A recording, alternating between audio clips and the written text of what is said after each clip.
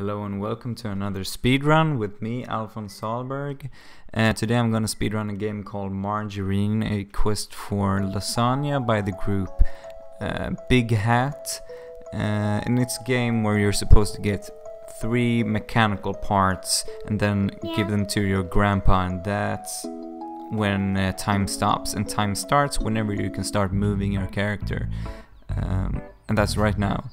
And we start off by dropping off this ledge, jumping, and that really saves you a couple of seconds without going through the tutorial bit. And right now we have 1 mechanical part right in front of us. We're gonna jump up this wall where we can exploit some hidden collisions, and great, we got the first one. Now we're just going to the second course where you get the 2 other mechanical parts, and the order in which you get them really matters, because you can save a lot of time with taking the one on the mountain before you take the one on water. Because we're starting off in the wrong way, we turn around, start walking.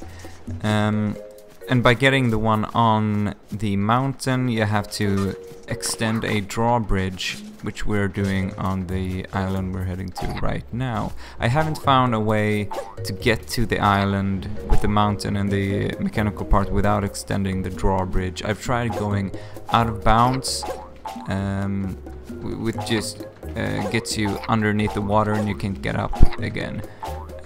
So with pushing this button here, we have extended the drawbridge, and before we just used some hidden collisions, jumping up the wall, making it faster.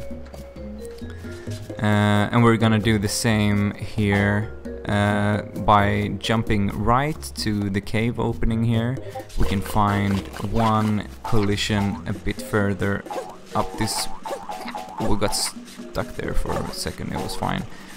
Yeah, that collision to really get to the last part of this jumping puzzle. Getting this mechanical part, now we're just going to run over to the water part. And this is a bit RNG based.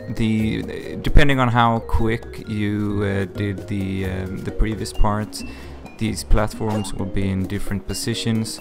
Right now we had some good RNG, and okay, that wasn't optimal at all. But right here we can just jump towards the parts, trying to get it as fast as possible. And what I did there was going into main menu, going back to the first level, because now we just respawn where our grandpa was. And when talking to him, time stops, and we hit the world record, guys. Amazing. That wasn't too hard. It wasn't optimal. Some places could have been done quicker.